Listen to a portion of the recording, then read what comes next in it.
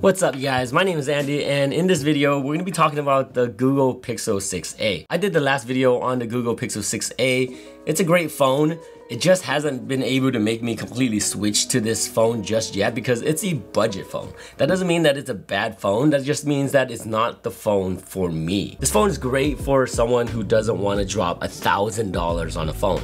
Wait, that doesn't mean also that I actually want to drop $1,000 on a phone. It's just, you guys know that I'm already using a Samsung S22 Ultra, and for me to downgrade to this budget phone, it just takes a lot. But I have been using it for a couple weeks, and I have to say, it is really good. This phone, for its price, is amazing.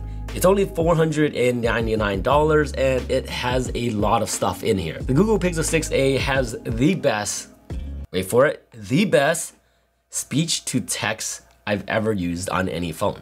Even at $499, it doesn't even matter because whatever they have in here, whatever they've done, Google Assistant, Google speech-to-text is best, the best on the market right now. That being said, whenever I use this phone, texting, answering comments on YouTube, tweeting, making my description for Instagram, all these things, I just talk to my phone. The phone automatically put capitalize on the first letter, put commas where it's needed, put period without me saying period after each speech to text, period. If you guys love things like that where you can just talk to your phone and you don't have to worry about typing in every single time, this phone is perfect for that.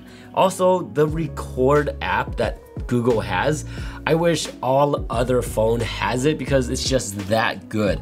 The Google Pixel 6a speech-to-text is so perfect that the record app works extremely well. Other phone has it, kinda, but you always have to say period or comma or even making sure that it's cap and then you have to go back because it doesn't recognize your voice. So on. There's a bunch of things that I just don't feel they have accomplished the same way that the Google Pixel 6a has. The Google Pixel 6a, honestly, there's a lot of great things about it, and there's also a lot of bad things about it. The great thing about it is the speech to text, like I've said. It has Google Assistant super well. It has a great camera, not the best out there, but a great camera. It is a budget phone, okay? So you don't have to worry about spending, like I said, $1,000 to maybe even $2,000 nowadays. Speaking of some phone out there that cost that much.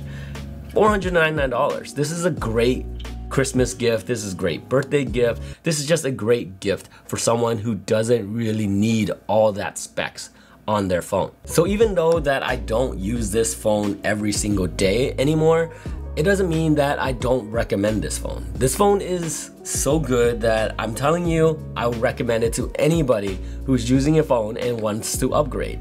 That doesn't want to use that $2,000. That doesn't want to spend $1,000 and all this money for a new phone. I know I'm repeating myself, but that is a big fact. Not everybody has the money or wants to spend that much money on a phone.